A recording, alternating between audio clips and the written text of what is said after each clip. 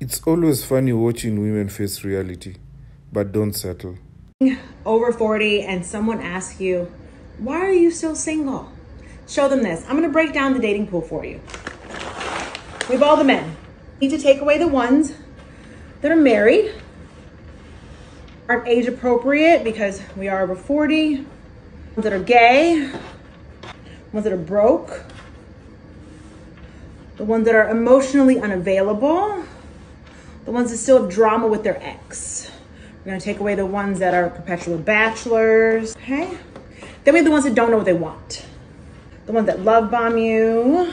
And then, all right, so this is what we have. So we want someone who's attractive. 5'10", so I need someone over 5'8". So a few people who decide they still want to smoke cigarettes, they have to meet the people who don't want any more children.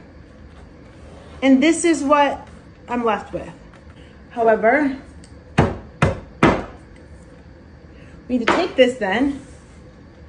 They're not all in my area.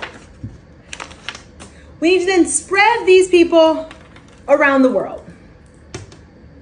This is what we're dealing with.